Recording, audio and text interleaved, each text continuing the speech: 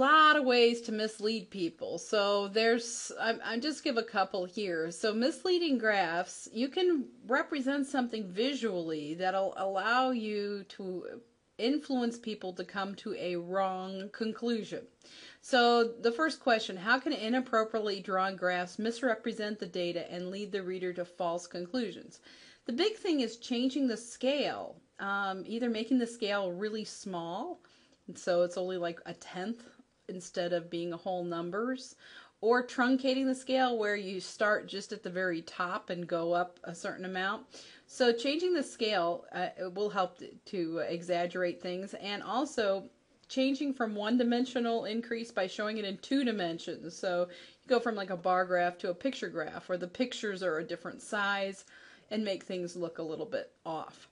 So if you redraw a scale from 0 to 100%, it will look much different than if you redraw the scale and start at 95%. So they had this percentage of manufacturers' automobiles they were advertising. They had the most on the road for longer. And so we're going to look at the 2 different graphs. If you look at this first graph, boy, it looks like they are way ahead. And this is using the truncated scale from 95 to 100%. You can see, wow, what a difference. They're really doing a good job.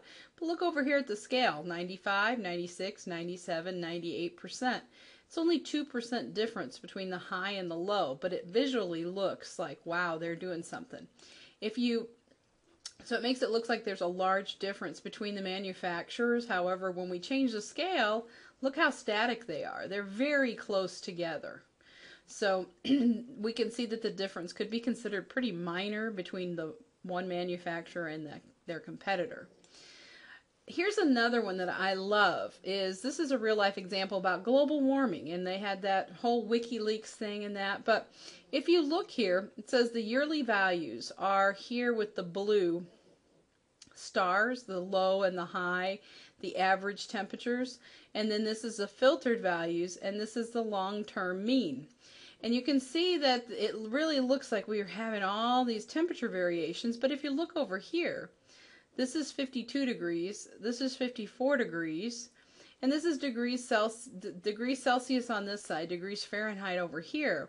But that's only 2 degrees difference. That's very, very minute.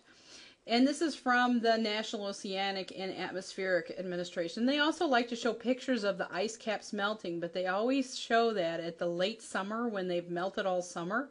And then they show, what they used to look like in the heat in the dead winter when it's the very coldest and then most ice is formed. So you got to watch people. Here's another one. And if you look at the scale here, look how exaggerated this looks, that it's just going way up and down. And this is a satellite-based temperature, but these are 1/10 of a degree we're talking, not very much. Here's a big one that's got a lot of stuff on it, but this is global temperatures from 2500 BC to 2008 AD. Now, how they did that all the way back, I don't know. And this brings up another thing. You need to look at people's sources.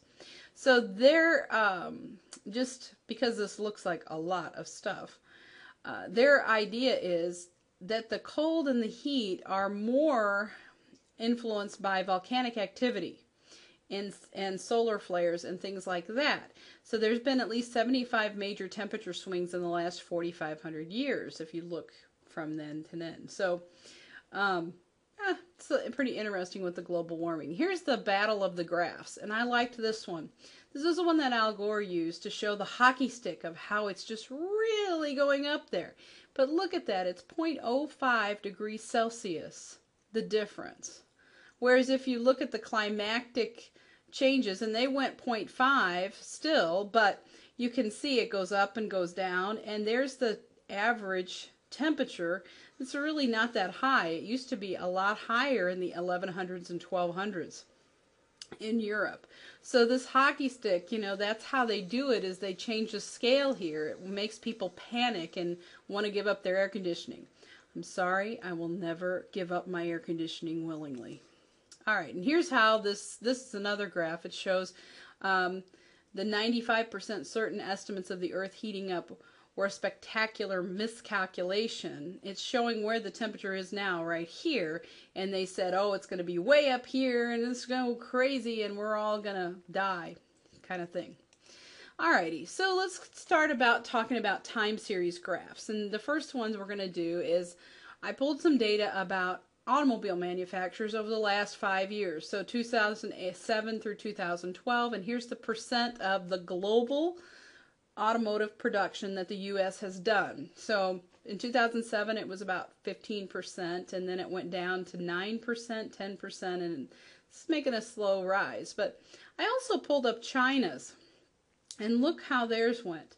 Now, if we do this on a scale from 0 to 100, and we plot these points, so we go to 2007 and put a point at 14, where we think 15 would be, somewhere in there, and then 12, and so on, it's going to look like a straight line. We can't really make much distinction because these values are all between 0 and 20, and they're about halfway. That's the best we can do. So it kind of looks like a static line. If we do China's, theirs is 12.1, so a little lower than that one, and then 13.2. They overtook us in 2008. In 2009, 22.3, 23.5, 23, and 22.9, which is about 23. So here's China's, and it doesn't look very big either. Like that's no big deal, staying kind of constant. So the interpretation would be that the production in U.S. has been static, no change, and China's production has risen, but not dramatically.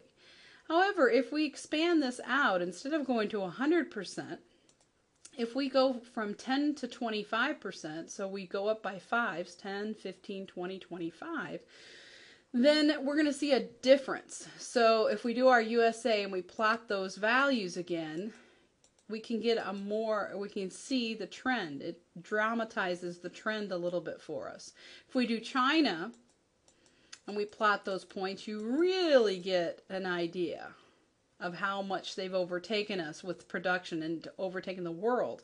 We used to be, in the 90s, we were between 20 and 25% manufacturing cars, and today we have gone down a lot.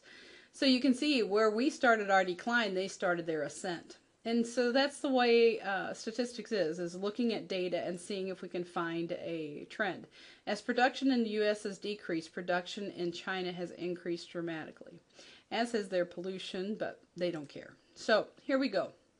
Exaggerating a one-dimensional increase by showing it in 2 dimensions is yet another way to mislead people.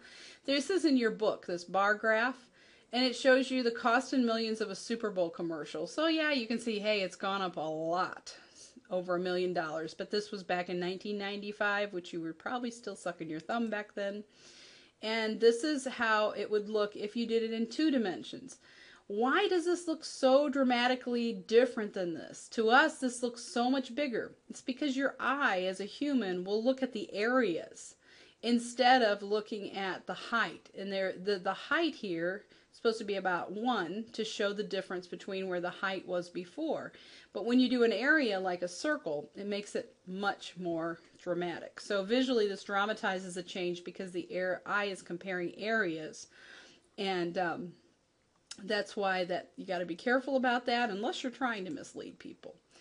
So here's we're kind of going to our summary. There's another couple ways people mislead graphs. They leave off the scale and that kind of thing. So you got to watch it, and you also got to check your sources on different stuff. So here's what we have done so far this chapter. The good news is we're done. So draw a sketch of the 6 types of graphs and summarize how each type is used. So first off, we had the histogram, which is a bar graph. And this is a frequency polygon. Both of these are used when the data is contained in a group frequency distribution, along with the ogive. It's used when the data is grouped in a frequency distribution as well. The Pareto chart. Now, what I noticed a lot of people forgot is these have to go in descending order. That's the difference between a Pareto chart and the bar graph. So it's used to show frequencies for nominal or qualitative variables. That means names, like sleep, like, different categories of things when you're trying to compare it. Time series graph. X-axis is time, and then this is your Y value of frequency. So it's used to show a pattern or trend that occurs over a period of time. And pie graph, it's used to show the relationship between the parts and the whole.